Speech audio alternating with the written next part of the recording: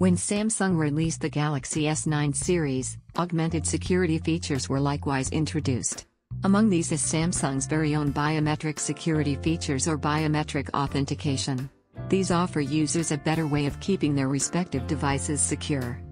As the name implies, it locks and unlocks the device with your fingerprint.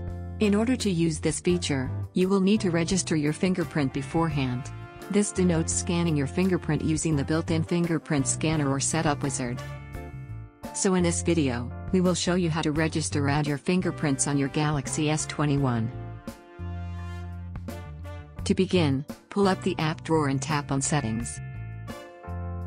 Inside the Settings menu, find and tap Biometrics and Security.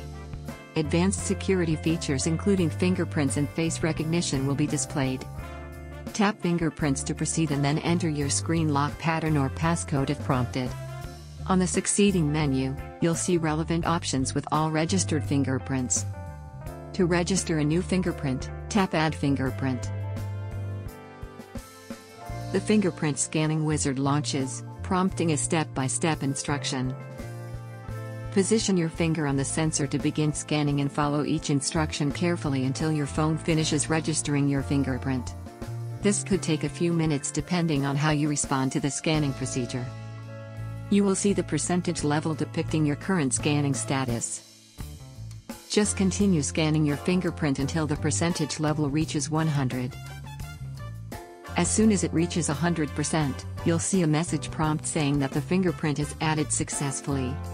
Now tap Done if you're finished adding your fingerprint, or tap Add to register another.